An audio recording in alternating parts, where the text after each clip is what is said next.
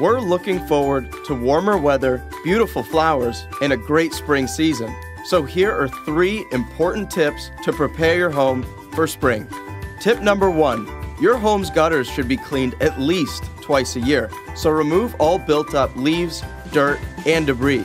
Tip number 2, like your gutters, your drainage system also needs to be inspected. Pour water down your drains and make sure it's dispensing away from your home. And lastly, check your interior systems. Review your home's major heating, ventilation, and air conditioning system.